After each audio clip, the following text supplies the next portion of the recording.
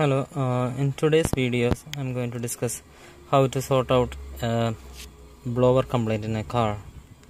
If the blower is not working in single speed 2, 3 and only works in the high speed, see now it works.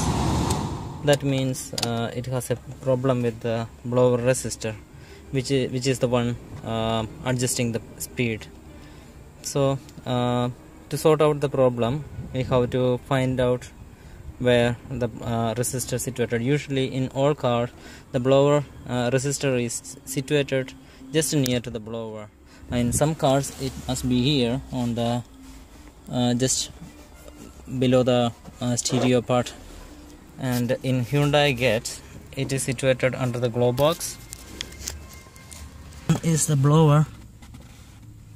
This one is the blower, and you can see here this one is the blower resistor.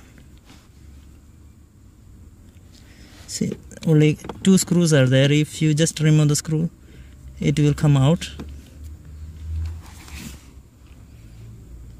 See, this one is the blower resistor. As you can see, this is the resistor I removed.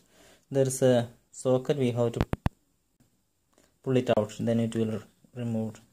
And for in this case, see, this one is the soldering is burned out. It should be like this, and we have to solder here. So it is done soldering. Okay, let's fit it back and we can see whether it works or not. Let's put it back on the coupler.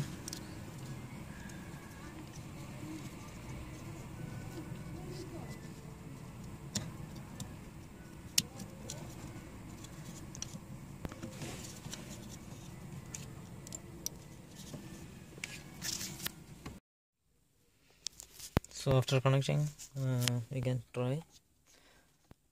The ignition is on. See, it's working. 2, 3, high speed. So it's soldered.